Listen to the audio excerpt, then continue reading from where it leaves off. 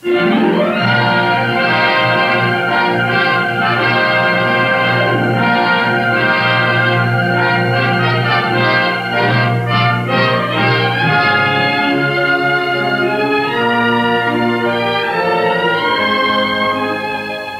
is an account of the experience of the Consolidated Edison Company of New York with the design, construction, and operation of one of the first nuclear power stations serving a large metropolitan area.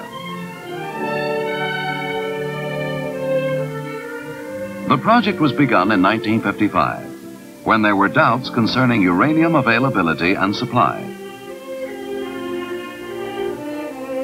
And because thorium, a plentiful material, offered possibilities for obtaining a higher rate of conversion of fertile to fissionable material, it was decided to use thorium-232 as the reactor's fertile material, combined with uranium-235 as the fissionable.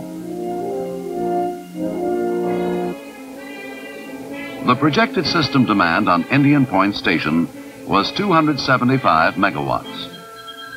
In 1955, this capacity could not be achieved in one reactor. So the final design called for reactor production of approximately 165 megawatts, with the remainder to be supplied by conventional superheaters. These superheaters provided additional capacity at low capital cost, plus a significant reduction in the turbine cycle heat rate. To achieve 165 megawatts, the average power density was set at 76 kilowatts per liter, the highest of any central station power reactor operating today, with a projected core life of 470 effective full power days.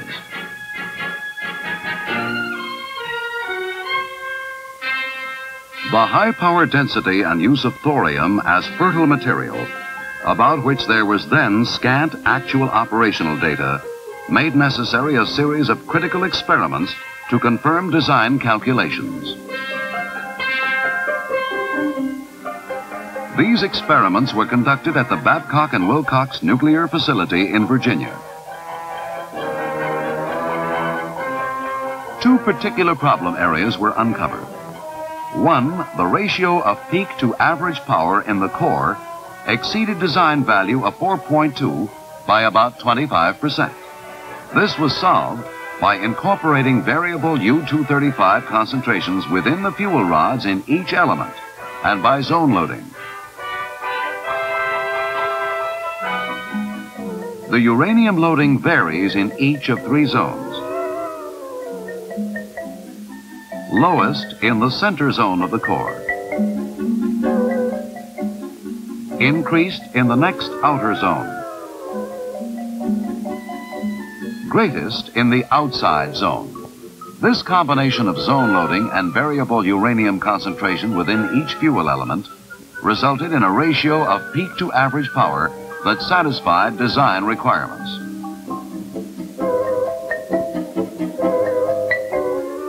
The second problem area had to do with the reactivity control capability of the 21 movable control rods, inadequate for the desired long core lifetime.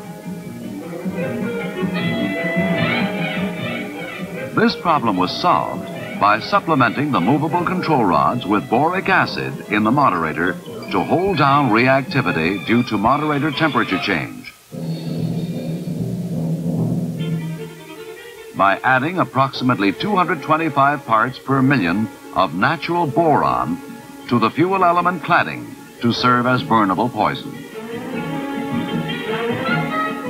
And by installing 12 boron stainless steel fixed shim rods between the fuel elements. These fixed shim rods are removed at about half core lifetime. The Indian Point reactor is required to meet the same load changes as are imposed on conventional units. The coupling of superheaters with the reactor dictates that the steam pressure remains nearly constant at all times. This presented design problems in reactor and plant control. A special automatic control system was developed to meet these problems. This automatic system, unlike other nuclear power plant controls, utilizes signals from steam pressure and flow to adjust reactor power output to match generator load. The ability of the control system to follow rapid load changes eliminates need for manual adjustment by the operator. Knowledge of reactor and combined reactor conventional superheater transients was limited. Therefore, the system was designed for at least 9% per minute ramp changes and at least 18% step changes. Actual control and response of the system indicates that ramp changes of 15% per minute and step changes of almost 30% are possible, approximately 50% above design specifications and exceeding most conventional plant capability. To summarize, the Indian Point reactor, the first power reactor in the world utilizing thorium and enriched uranium, had through January 1964 generated 1,173,420 megawatt hours of electricity. And every indication is that the reactor has excess thermal capacity. Thus, the Indian Point experience has confirmed the use of thorium as a fertile material. And equally important is opening the door to refabrication of U-233 as a reactor fuel. Important, too, is that Indian Point, after early problems principally on the conventional side of the plant, is in commercial operation, achieving load factors comparable to Con Edison's conventional plants.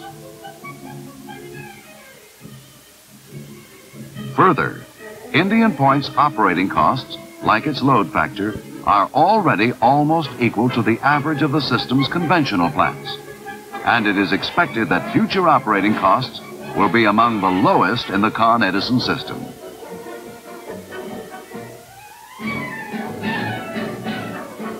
In short, Indian Point is a long step forward in the practical application of peaceful use of nuclear power.